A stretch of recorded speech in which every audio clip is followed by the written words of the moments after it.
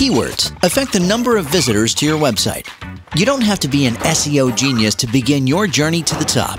You can take your first step on your own. Let's figure out how. Start by brainstorming a list of word combinations that, in your opinion, your potential customers will use when they need your product or service. Second, check the popularity of keywords from your list. When you do this, you'll see relevant synonyms. Add them to your list too. Unfortunately, you'll have to cross out the least popular keywords.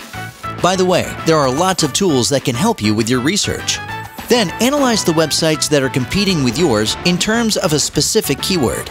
That way, you can avoid getting into a losing battle against industry giants for a place at the top. Keep in mind that you should focus on keywords people use to look for places to buy products, not for information about them.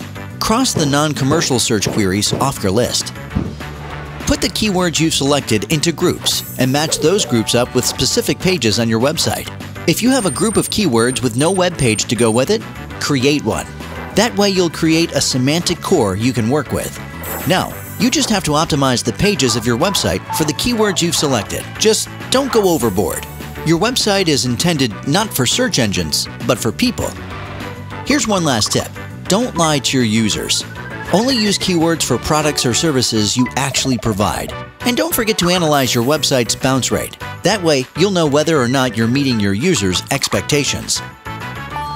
As you can see, optimizing your website based on keywords won't just increase organic traffic, it'll also help you bring users to your website who are ready to buy your product. The optimization process will also help you better understand your potential customers as well as your competitors.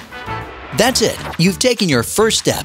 If you want to keep going, you'll have your work cut out for you. So contact us for a consultation.